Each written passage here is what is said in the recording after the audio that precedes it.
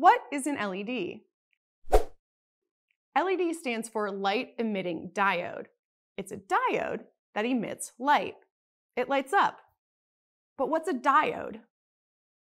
A diode is a component in which electric current can only flow in one direction.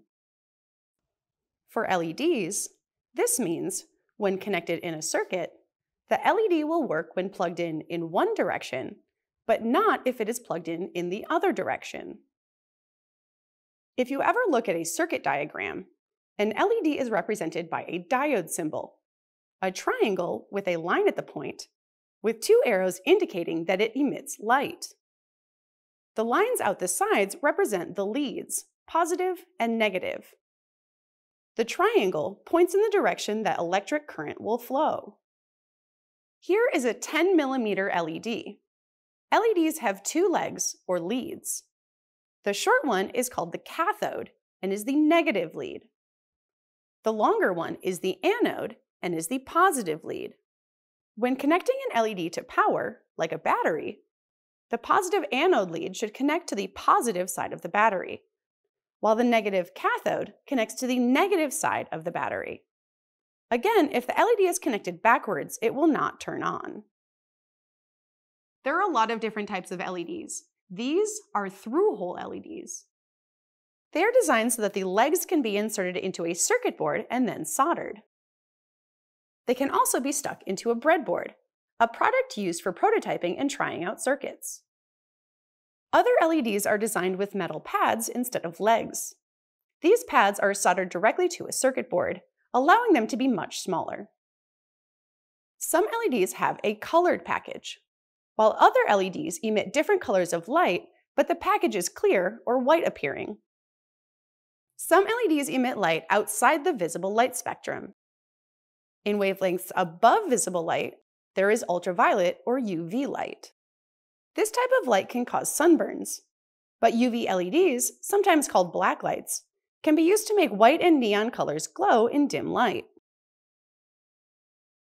Below the visible light spectrum is infrared, or IR light. IR LEDs are often used in remote controls.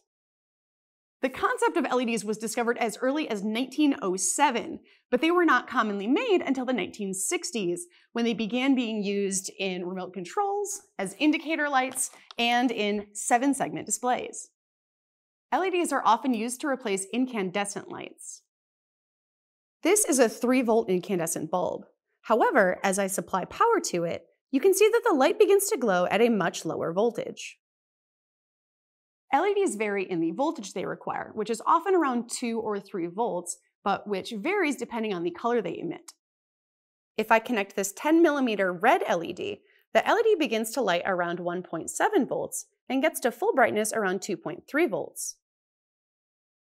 This green LED begins lighting at 2.1 volts and reaches full brightness around 2.5 volts. While this white LED begins lighting around 2.5 volts and reaches full brightness around 3 volts. AA and AAA batteries are 1.5 volts each. Using 2 gives you 3 volts. While many button cell batteries are only 1.5 volts each, these CR2032 button cells that are commonly used in projects are 3 volts each. This is why battery packs with 2 AA or AAA batteries or a single CR2032 battery are often used to power LEDs. As batteries are used, their voltage slowly drains, so as a battery dies, it provides less and less power. A used 3-volt battery may be able to power a red LED that needs around 2 volts, while it may not power a white LED that requires closer to 3 volts. While LEDs need a minimum voltage to light up, if they are supplied too much power, the LED can burn up and will no longer work. It'll be dead.